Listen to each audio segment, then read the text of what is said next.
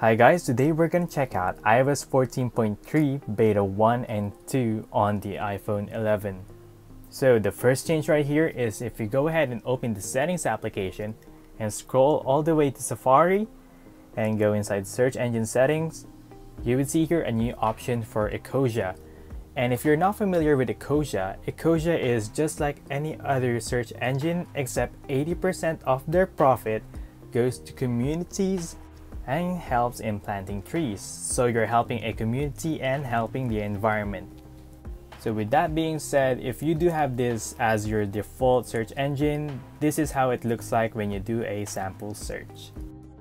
The next update that we have requires you to have an Apple Watch paired with your iPhone. So if you do have an Apple Watch running watchOS 7.2 or above, and you are around 20 years old or older, you would see here a new section on the Health app, which is Cardio Fitness Levels.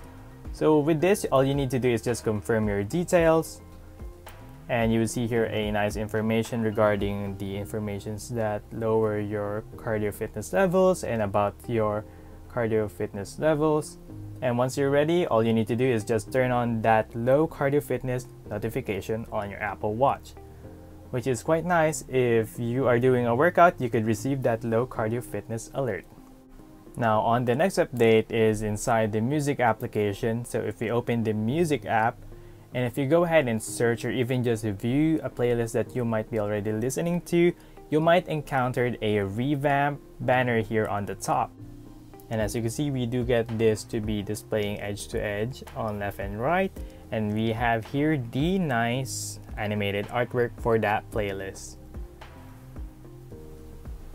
which is quite nice because now we do get a visual representation on the mood of the playlist that we are about to listen to.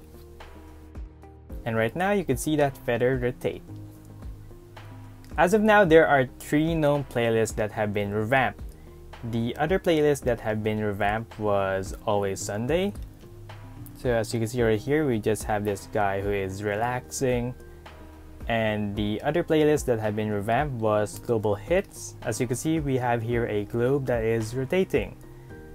So how about you guys? Did you spot other revamped playlists? Let us know in the comment box below.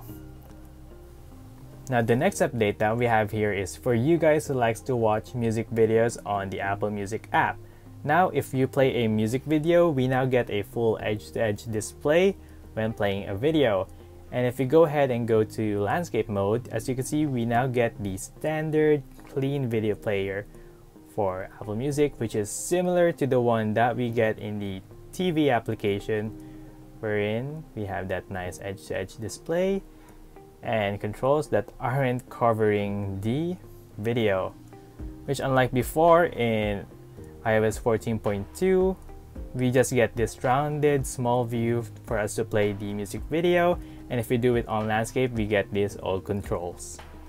Now going back to the TV application, so if we go ahead here and we just scroll up, as you can see, we do get updated tint colors. So previously the buttons right here were blue, but now we do get this nice white tint color, which is quite nice.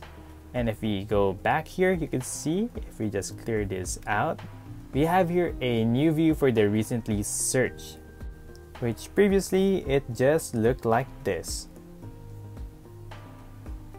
Now going back to the recent version of the Apple TV app, if we search here a keyword, so for instance, we're going to search here action. As you can see, we do get now here filter toggles on the top, which is similar to the one that we get on Apple Music. So now we could finally filter by type. Now if we go back to the search landing page, as you can see, we got a revamped search landing page, which is similar to the landing page here on the music application, as you can see. Now another update that we have is inside settings again, inside camera settings. If we go into record video, you will see here a new toggle to show PAL formats. So if we turn that on, those new formats would appear here on the top, which we could always access using the camera application. So if we go into camera, and let's go to video, you could easily switch here to 25 FPS, and we can also do it in HD and 4K. But you could set it as your default here on record video settings. Now moving on to the next update, for you guys who likes to use the shortcuts application, the set wallpaper shortcut is now back here on the shortcut app. So if you search here wallpaper, here we have the option to set a new wallpaper. Also, for you guys who are using the news application, and if you are subscribed to Apple News Audio, it says that you have a nice UI improvement here on this app.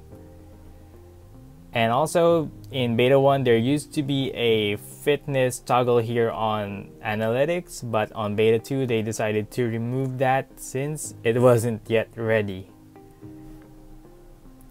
Now moving on to the performance test, running a benchmark test here on the iPhone 11, we do get a score of 1322 for single core and 2406 for multi-core, which running another performance test using Antutu benchmark, we do get a score of 266,610 for the iPhone 11.